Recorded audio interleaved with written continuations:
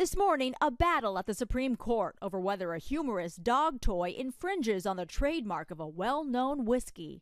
We've created a hilarious line of novelty dog toys that parody some of your favorite beverages. The Bad Spaniels toy, created by VIP Products, looks similar to the square Jack Daniels bottle, right down to the lettering.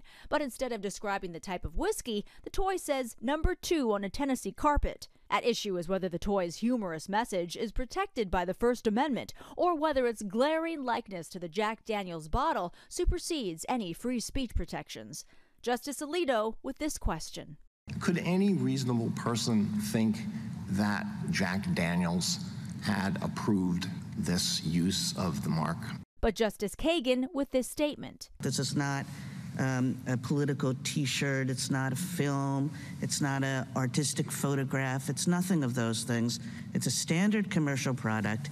I don't see the parody, but, whatever. Jack Daniels argued the toy will mislead consumers, profit from Jack Daniels' hard-earned goodwill, and associate Jack Daniels whiskey with excrement. But dozens of trademark experts are siding with VIP, claiming its speech is non-commercial.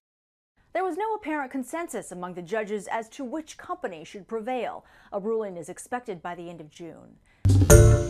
Hi everyone, George Stephanopoulos here. Thanks for checking out the ABC News YouTube channel. If you'd like to get more videos, show highlights, and watch live event coverage, click on the right over here to subscribe to our channel, and don't forget to download the ABC News app for breaking news alerts. Thanks for watching.